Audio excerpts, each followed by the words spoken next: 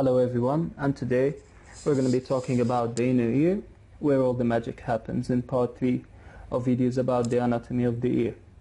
So, the inner ear is situated in the petrous part of the temporal bone, medially to the middle ear, and laterally to the internal acoustic meatus.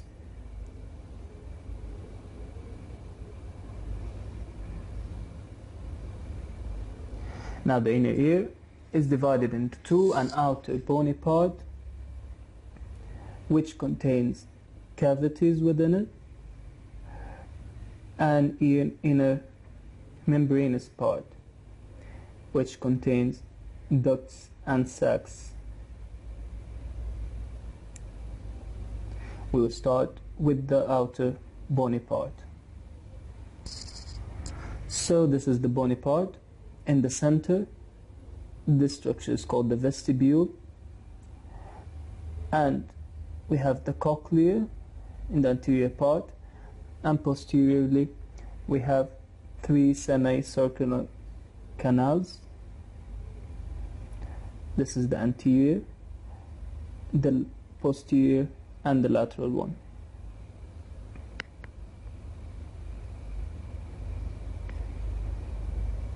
Now these are the cavities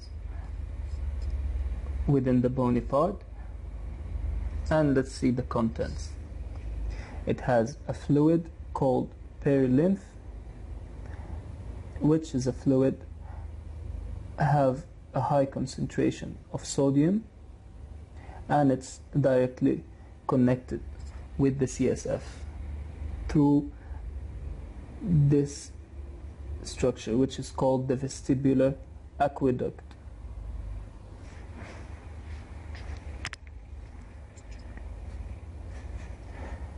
And then we have the membranous part swimming in this fluid, in the perilymph.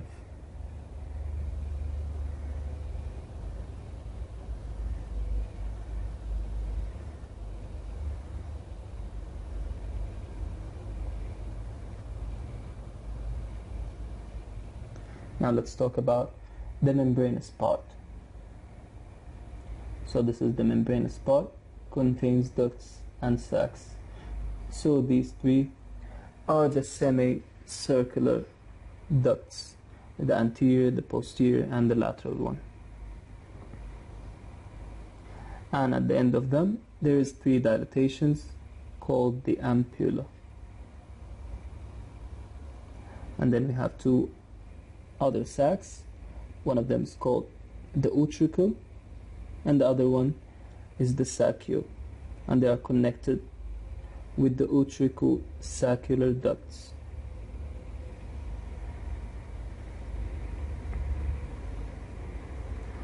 And then we have here, this is the cochlear duct. And then also we have endolymphatic duct and endolymphatic sac, which is a closed sac. It's not connected to the CSF.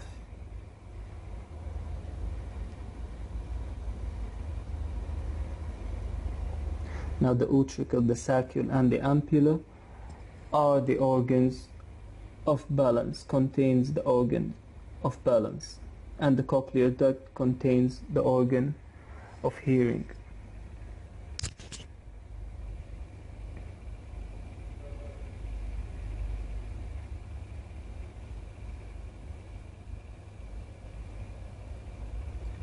Now the membranous part contains the endolymph, contains a fluid called endolymph, and this fluid it's for regulation of the electrochemical impulses of the hair cells.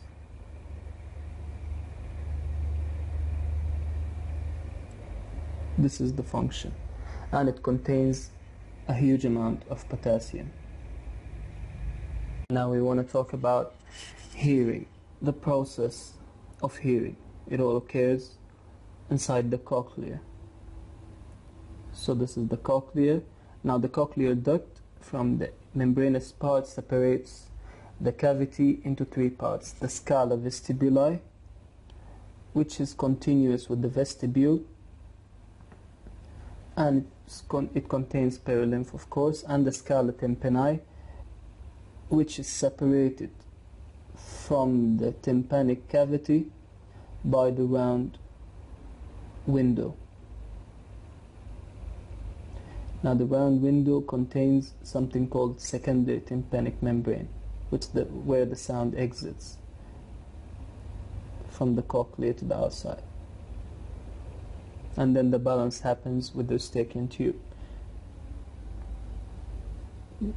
This is the oval window, which is attached to the stapes, and it's for transmission of vibrations to the inner ear from the middle ear.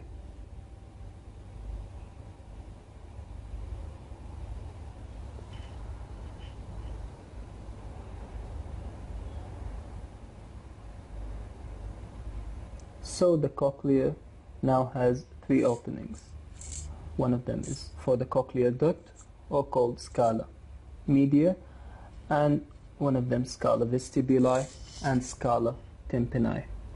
So if we see the cochlea and have a cut through like this, these are the three openings. This is scala tympani. This is the cochlear duct, or scala media, and scala vestibuli.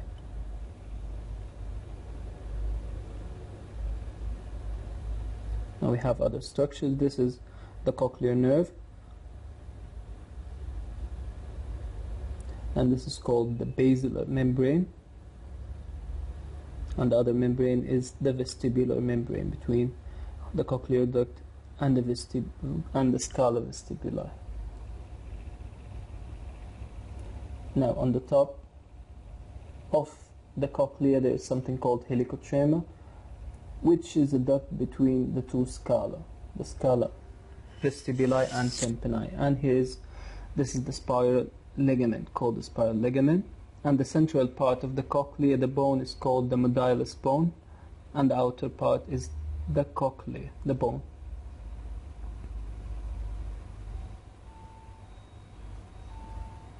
Now let's zoom in a little bit. In this part, here's the cochlear nerve, here's the two scala vestibuli and tympani, which are containing perilymph, of course, and this is the cochlear duct, which contains endolymph.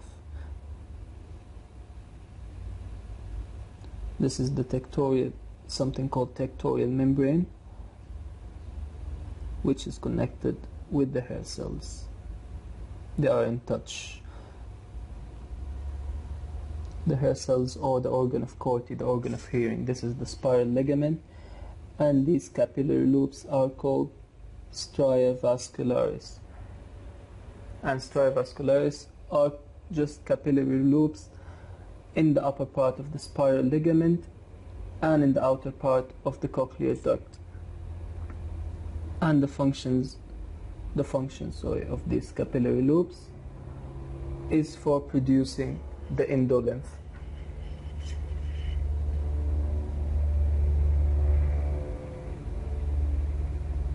This is the basilar membrane and the vestibular membrane.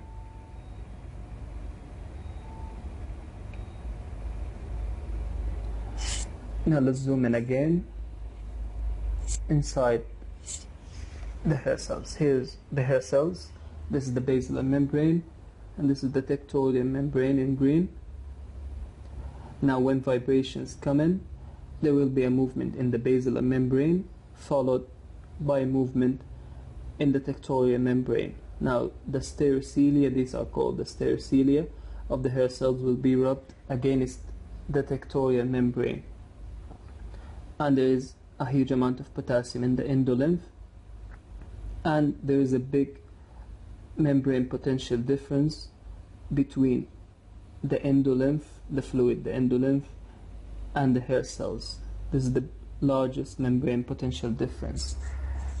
So there will be an opening in potassium channels when there will be when there is movement of the stereocilia. The potassium will go in and cause action potential the action potential will stimulate vesicles containing neurotransmitters, and the neurotransmitters will go to the cochlear nerve, and this is how hearing occurs.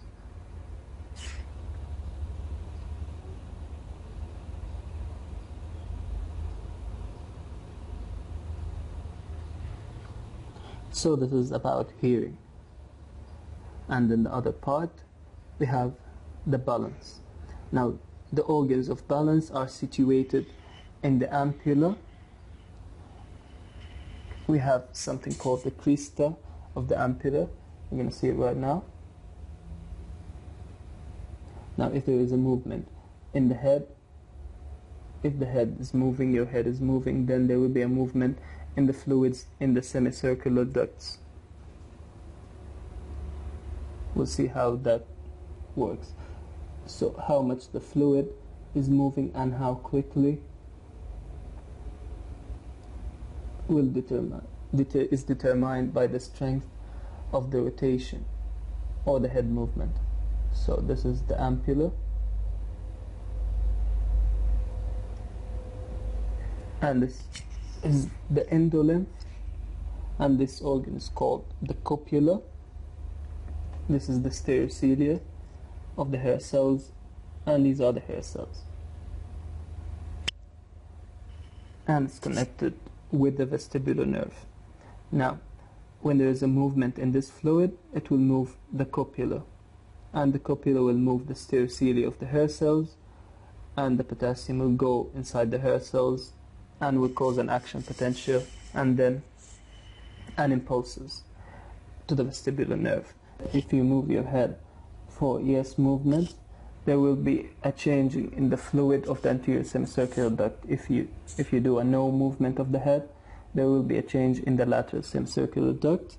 And if you move your head towards the shoulder, there will be a movement in the fluid of the posterior semicircular ducts.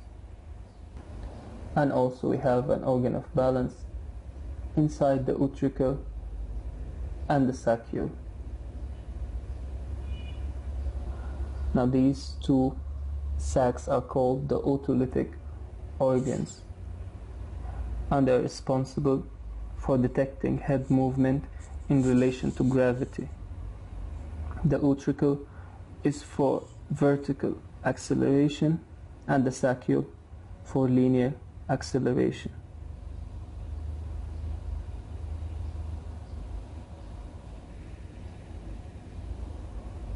Now let's zoom in. Inside these two, there's something called the macula.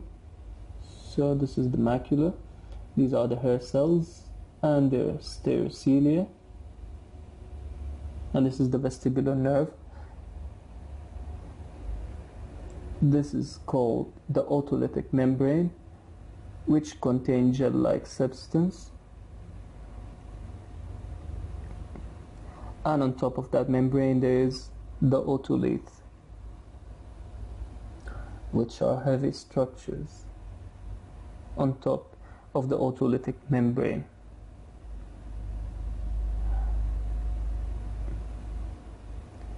And when these otolithic or otolith moves in relation to gravity, it will move the otolithic membrane, leading into movement of the stereocilia of the hair cells and action potential. These otoliths are calcium carbonate.